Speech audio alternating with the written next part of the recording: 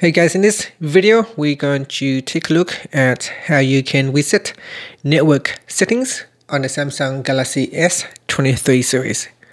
First, tap on the home button to return back to the home screen, and from the home screen swipe down at the top to open up quick settings.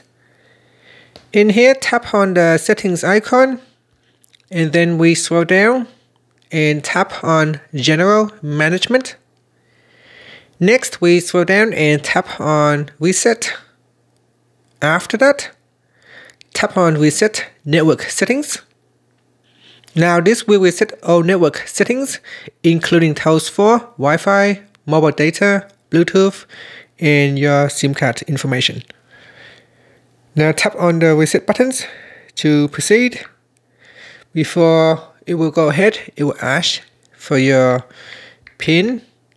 Then finally, you can tap on the reset button to go ahead. Now, once you press on this button, the action cannot be undone. You need to set up your Wi-Fi information again and any other settings relating to the network settings.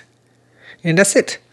Finally, you can tap on the home button to go back to the home screen. Thank you for watching this video. Please subscribe to my channel for more videos.